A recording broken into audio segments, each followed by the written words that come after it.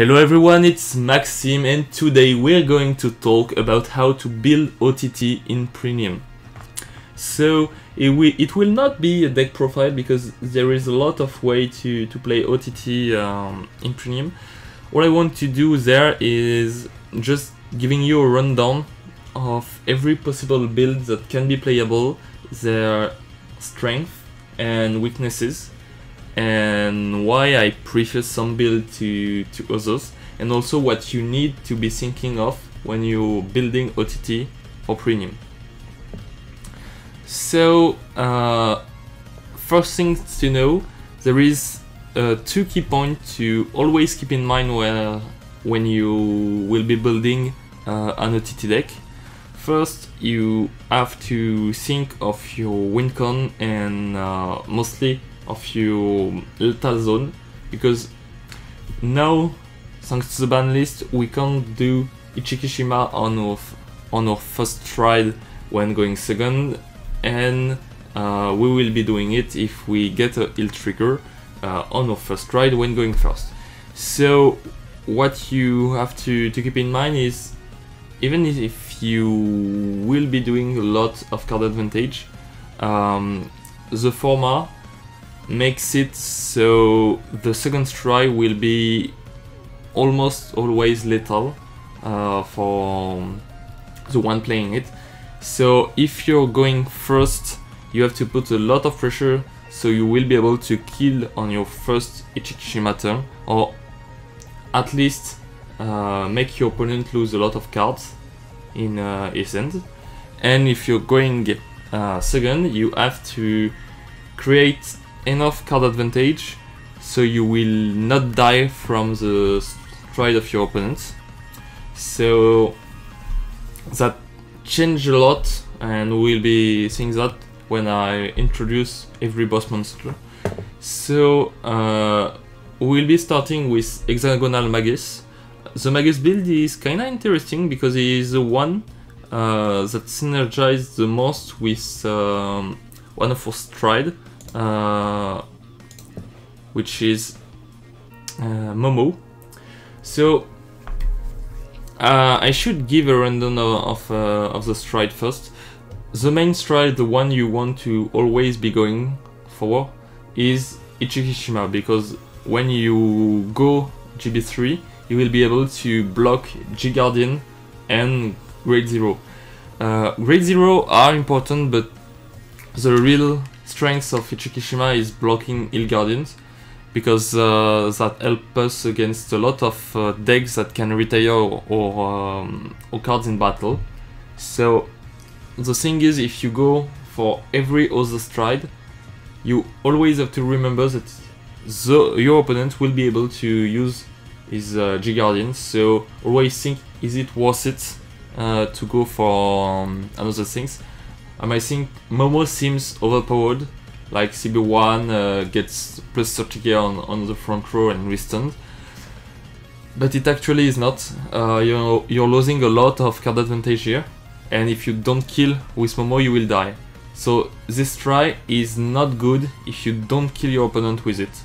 So yeah, don't first try it, except, and we will see this, if you're playing Magus, because Magus have something that's called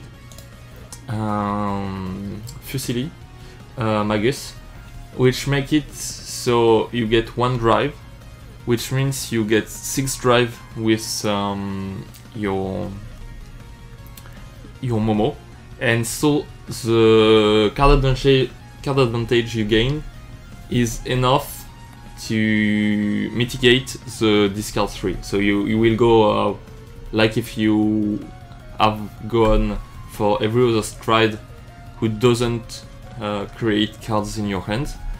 So it's kinda okay, but it will still cost you 2 CB and 1 Soul Blast, which you might not always have.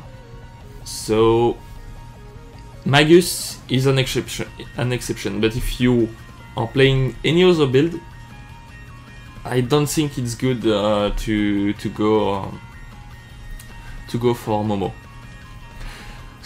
Someone might say, Yeah, but Battle Sister Fromage let us draw 2, so we can only discard 1, and then we will draw 4, so it will mitigate 2. And that's kinda true. So there is some potential to go Momo in Fromage, but you have to always think that after you did that, your opponent will be able to stride. Since you go, since it's your first stride, he will be able to G-guard to go GB3. And if you, for example, against a Shadow Paladin deck or a Royal Paladin deck, you will go GB3, will enable either Morphesa or Chain Rancor for Shadow Paladin, and will just destroy you because you didn't create enough end. Because OTT before grade 3 do not create a lot of end. There is exceptions that I will talk about just later, but mostly they don't create a lot of card advantage. So if you go for Momo, you will not have enough cards to survive. So please don't Momo first stride, you will just lose. You might win because you just trig or do something, but that's not really good. The same can be said about Calico. I don't like Calico Amaterasu in every build because it creates some clunkiness in your build. Also, you will not have always 4 or 3 Amaterasu in deck, which will make your turn less threatening. You have less rush option since you're playing Calico and Amaterasu, and also if your opponent is playing against OTT and he has a brain, he will mill again for PG if he have them. Like if you're playing against Protect, it's useless because most Protect can generate 2 marker or at least have access to something to survive this, or G-guard. If you're playing against most deck play grade 1 PG, so they will mill again for them, and you will see that honestly it's useful against like half of the deck, and it creates a lot of grade 3 in your hand, so you have less chill value, so you will be able to be rushed more easily. So yeah, I really don't like it playing Calico. I've tried for like 6 months now, and I really don't think the neg of Calico for going into an high roll play is a way to play OTT. OTT is not supposed to be high roll. It makes me remember of the people trying to turbo deer to put pressure on your opponent, but it doesn't work that way. You don't have to play finisher like a rush deck. It's not OTT. OTT is more chill. So yeah, Hexagonal Magus plus Fusilli Magus might do the trick, and honestly you can create a version like you're playing something like 3 Hexagonal Magus, 4 Fusilli Magus. Why not 4? Because you just want a Magus on board. You don't always want to have Hexagonal Magus. The only thing you need is a Fusilli Magus on rare to use Momo, and you might play also Goddess of the Sun Amaterasu, because since you mitigate the cost of the Momo play, you can go for high rolls, there is no problem with that. Also you're filtering your deck, so in this deck that's not bad. There is 2 kind of deck where Calico is not Calico Amaterasu is not bad because it is useful for the game plan. It's when you're playing Brilliant Witch Popo in another deck, or if you're going for the Magus play. So that's it for Magus. Just keep in mind that even if you have access to cards like Divine Kurikazuchi and Rectangle Magus in this build, it will be a bit lackluster when going first. like you will not have much pressure, so you will not be able to force protect marker out of your opponent end, which can be pretty dangerous against protect deck. So yeah, keep it in mind. And also you're very dependent on retire, because if Steel Magus got retired, you can't go into Momo anymore.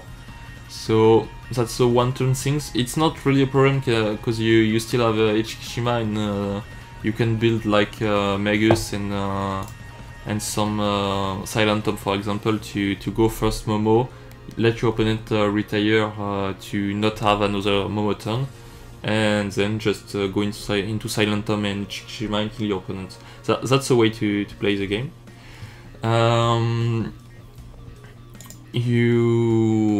That's it. Magus is really interesting, honestly.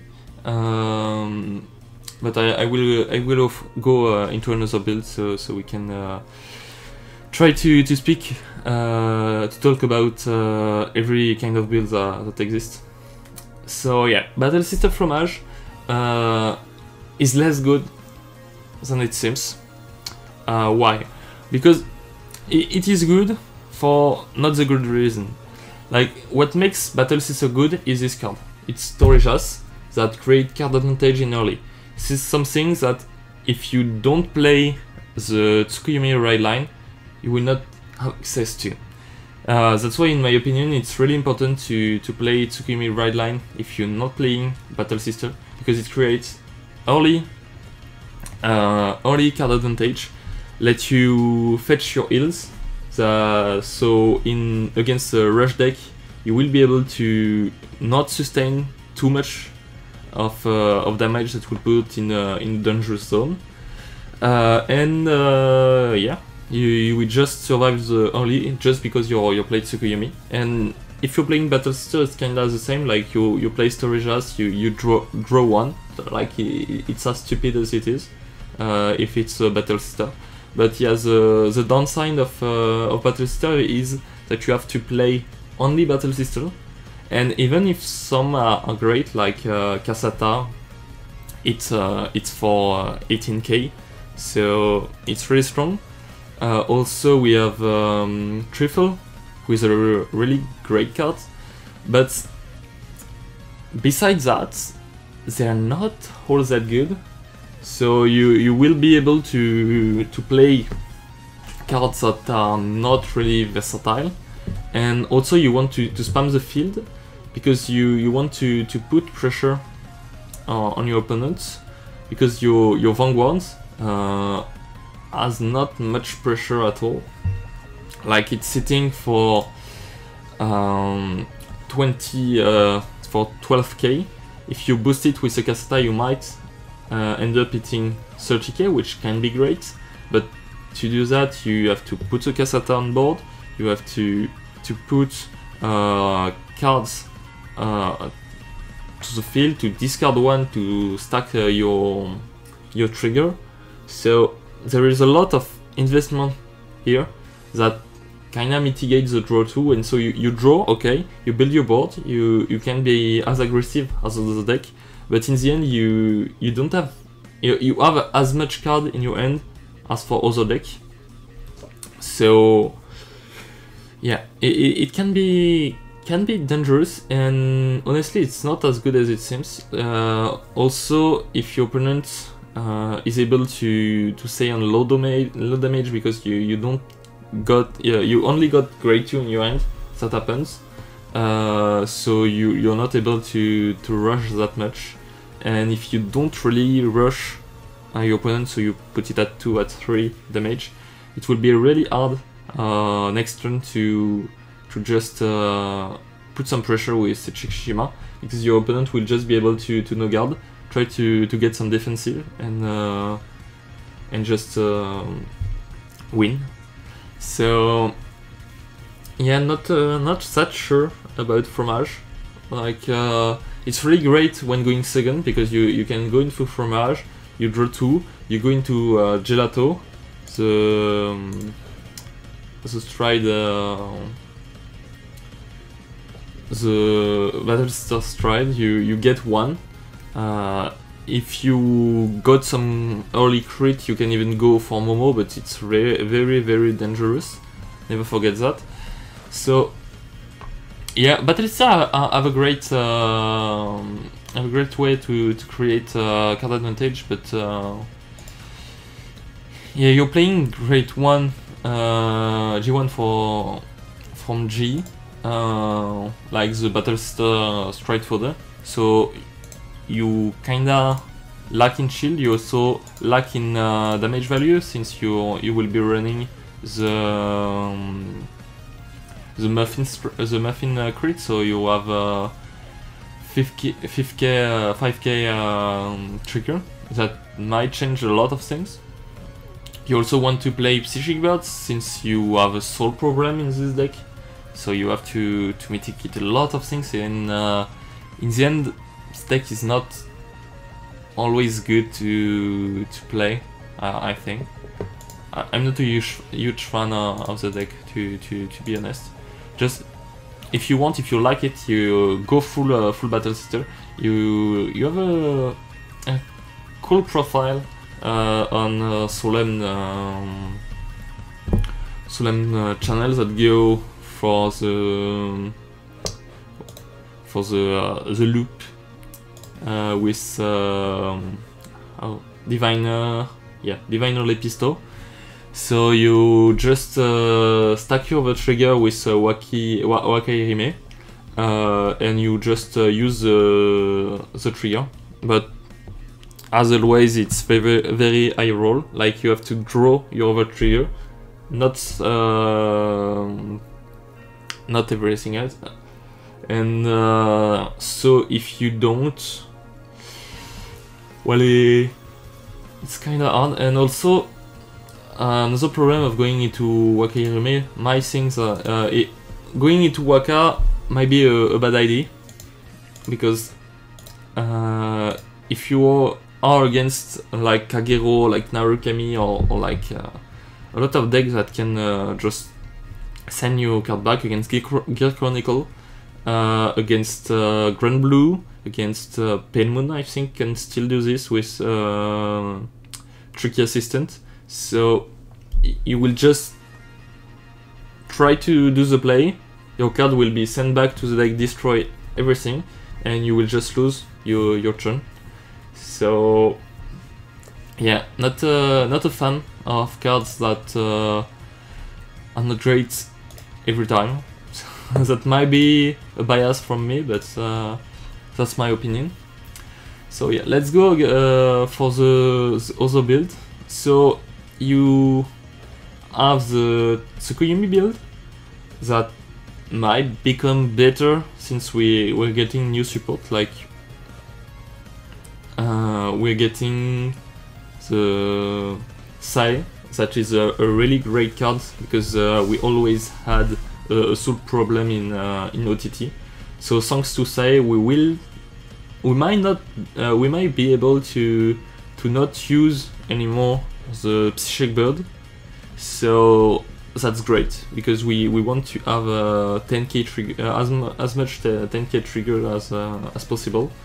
So being able to do that is really great news. But what can the deck do? So we have the Tsukumi lineup, which is really great. Like I said, I don't know when, but I said it. It creates early card advantage. This is what this deck needs the most, because you want to be able to survive, to not be to touch your hill, to touch your pieces, to just you create a lot of value out of the Tsukuyomi ride line. Even if I don't always play the full ride line, I tend to at least have 4 of the grade 1, and most of the time I also play grade 2. So yeah, really great. The Goddess of the Moon Tsukuyomi is kinda useless going first. honestly, you don't really put that much pressure if you don't get the full skill. And the only way to get the full skill is by playing either the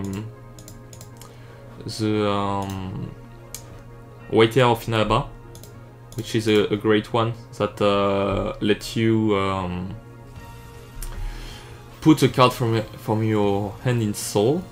I've saw people, and I have tried also, playing this one, the Goddess of Half Moon Tsukuyomi, to get the full skill from the Soul Charge 2.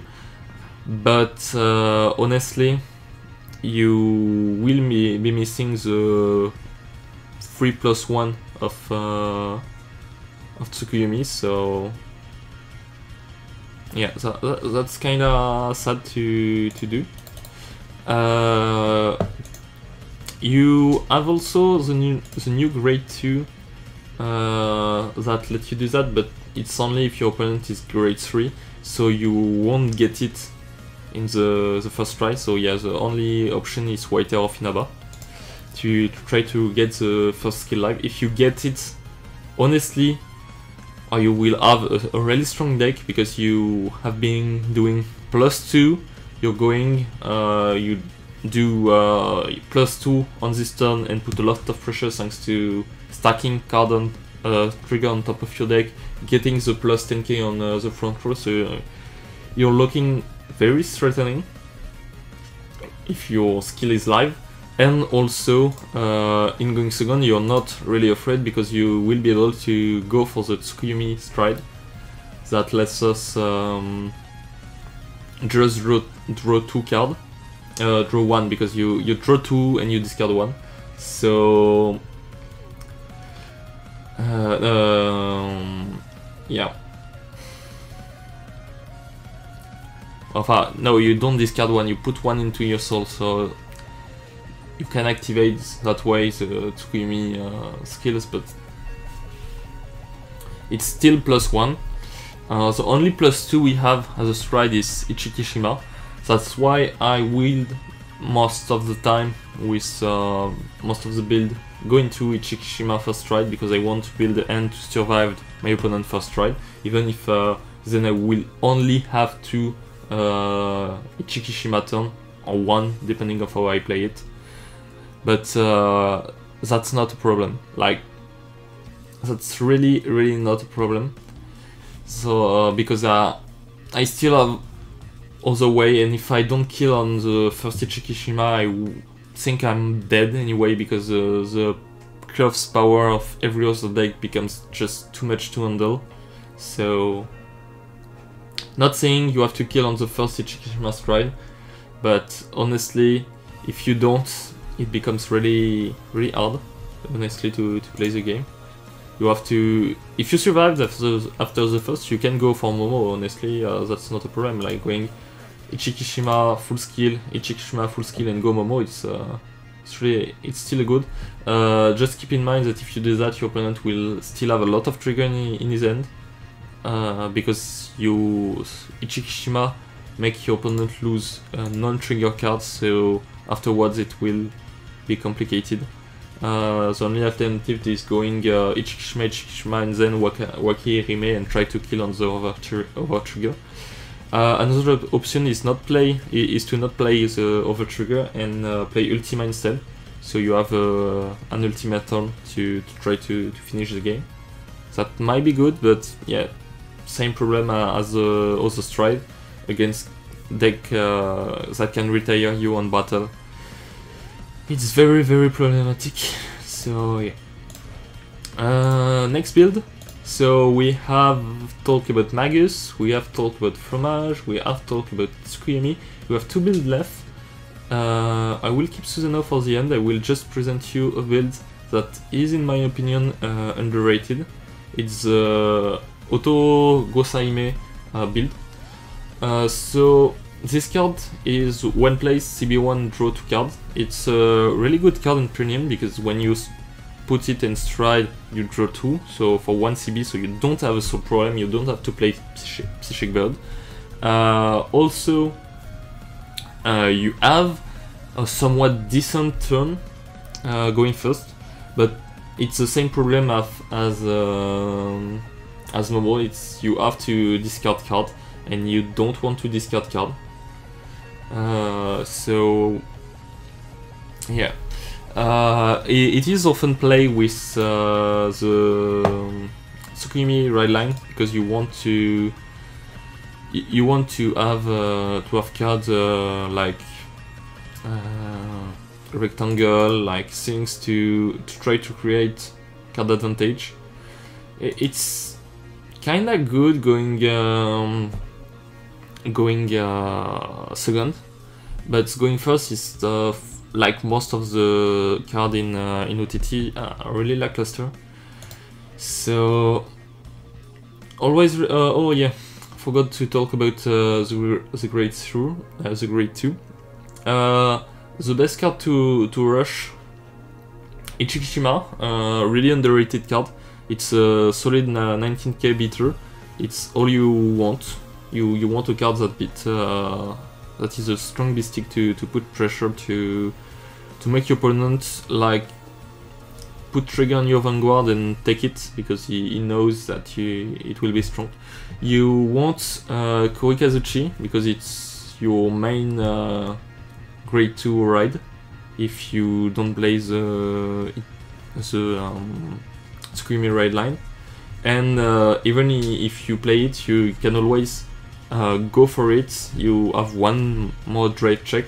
You get either a plus 10k because you got a crit or a heal, or plus 6k, so you have a solid 15k beater that make your opponent guard for 10 or more than 15 if you hit a trigger with your Vanguard. So really great. Another card that is great, but you often are not sure to get the CB early, so it will be less important than the other two, in my opinion. If you want to rush, you will also have the option of going into Battle Sister Shuket to stack heal on top of your deck. So you take damage, you go ride Tsukuyomi, Rectangle Magus, CB1, check to try to find a heal. You put a heal on you don't get it, oh, it's too bad. Soul Blast 1, put a heal on top, heal those damage you just taken, and then you have created a lot of advantage, and you will be safe, or more safe than ever, than if you don't when doing it. Just things to keep in mind: you playing Soul Blast, so you might have to run Psychic Bird to try to compensate.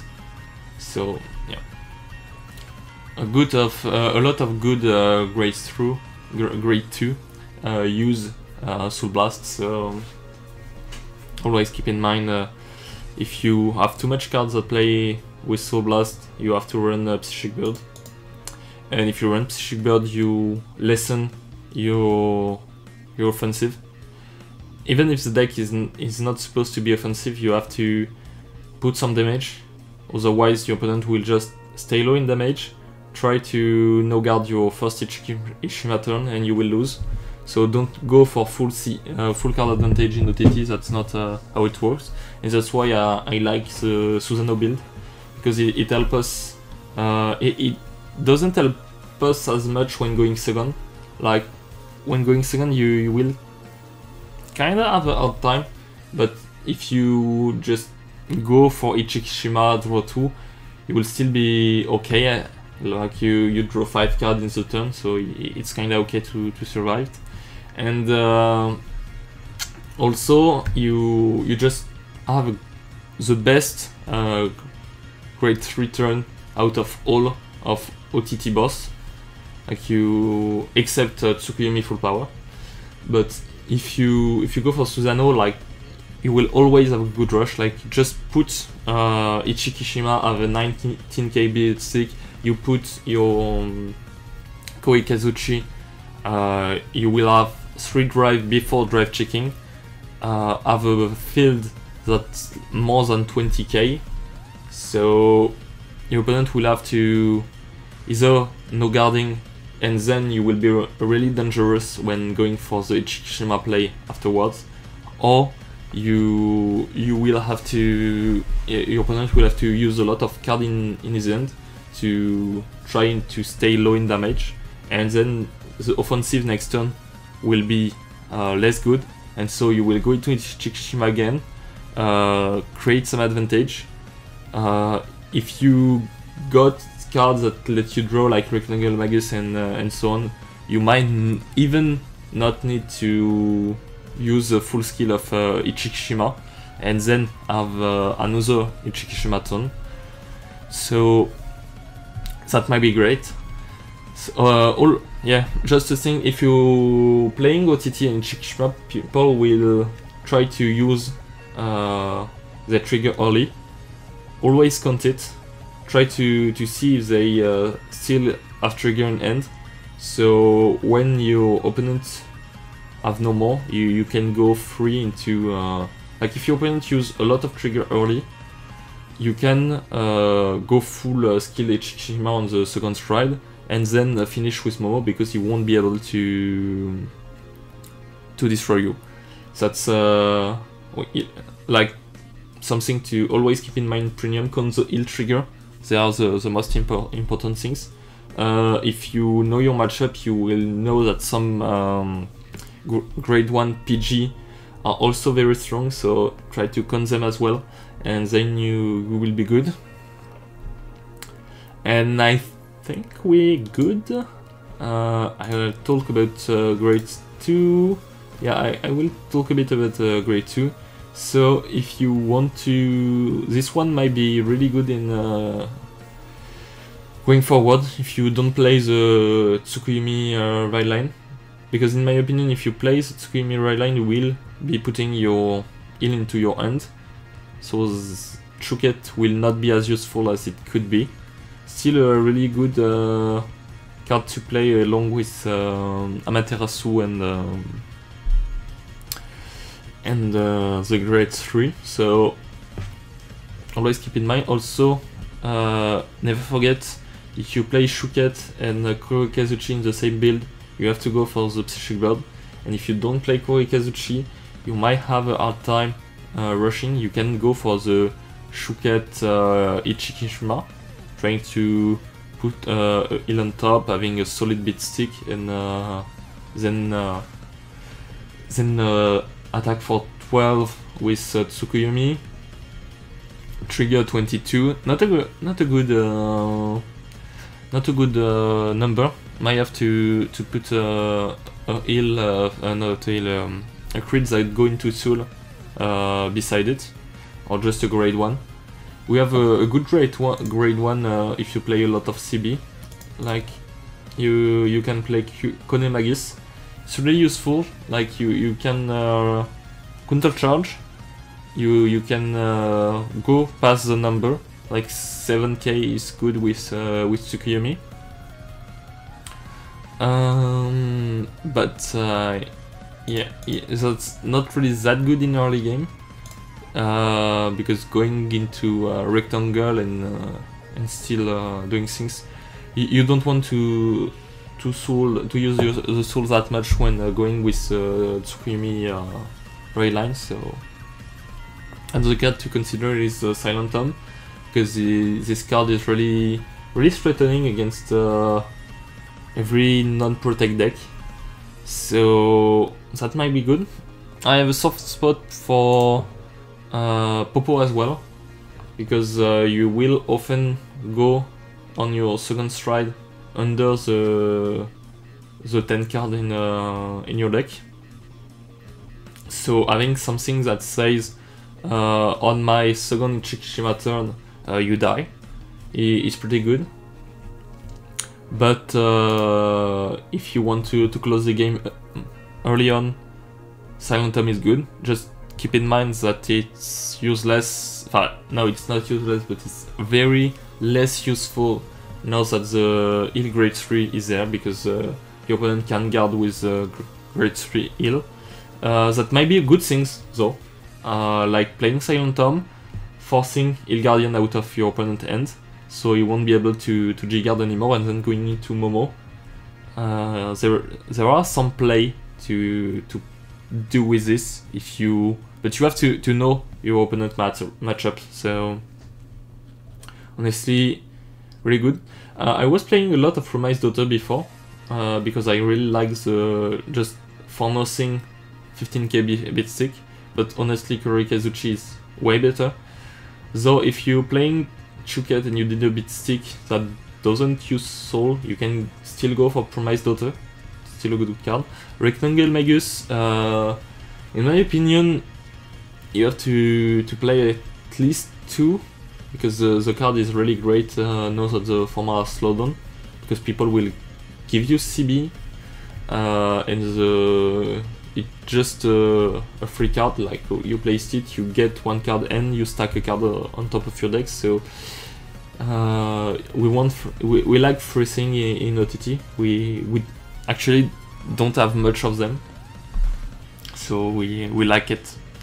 For grade 1, if you play Battlestar, you have to play this. If you don't, in my opinion, you have to play the Tsukuyomi and Sai things, because if you ride Sai, you get Tsukuyomi, you get 1 soul. If you get 1 soul, you don't have to play Psychic Bird, because you play 4 Sai. So you have things to put cards into your soul.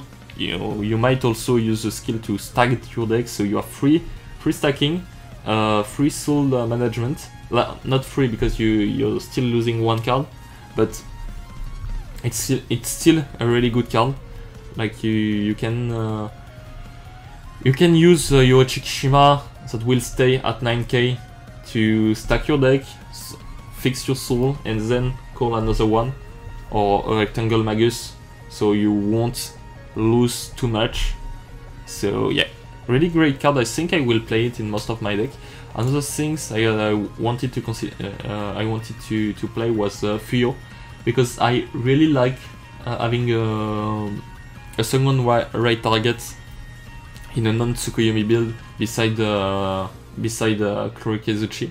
But in my opinion, Kurikazuchi is far better. So yeah, Tsukuyomi plus Kurikazuchi is really good.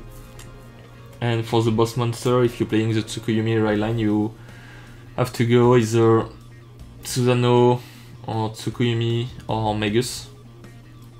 Honestly, really never forget Tsukuyomi right line in most builds is really strong. More so if you want to play a Calico one, because it lets put your Amaterasu in the bottom of your deck, so you will be able to use Calico Amaterasu at full strength. So, and as I said, it also helps to fetch your Fusilli Magus, and if you have Fusilli and Hexagonal Magus, you have enough cards, you have enough draw power to go into the Momo in your first ride going 7. But yeah, still, even if you have it, don't if you see that your opponents have PG in hand, you can also try to keep for the Magus build, keep the Amaterasu on the bottom. You know you have stacked them there, so you have time. You have time to play for the Momo, put pressure, get your opponent card out of his hand, because you're eating for a lot, and then going into Ichikishima and Amaterasu and killing your opponent. That might be more threatening if you're doing it that way. And honestly, I don't think going into the Magus build without the Tsukuyomi to help you put away the Amaterasu is a good thing. So that's okay. I've been talking for a lot of time. I've lost count of the time. Wow, 40. Oh my god, this is so long. I hope you liked it. Honestly, I've just been talking for so long. Oh my god. Hope you understand everything I said. If you have any question, just put a comment down below. If you liked it, put a like, because it helped me to grow. And yeah, I hope you you liked it. It was very long. Sorry about that, but I wanted to talk about OTT in depth because it's my favorite deck, favorite clan of all time. So yeah, just got a little passionate. Yeah. Well, see you soon. Bye.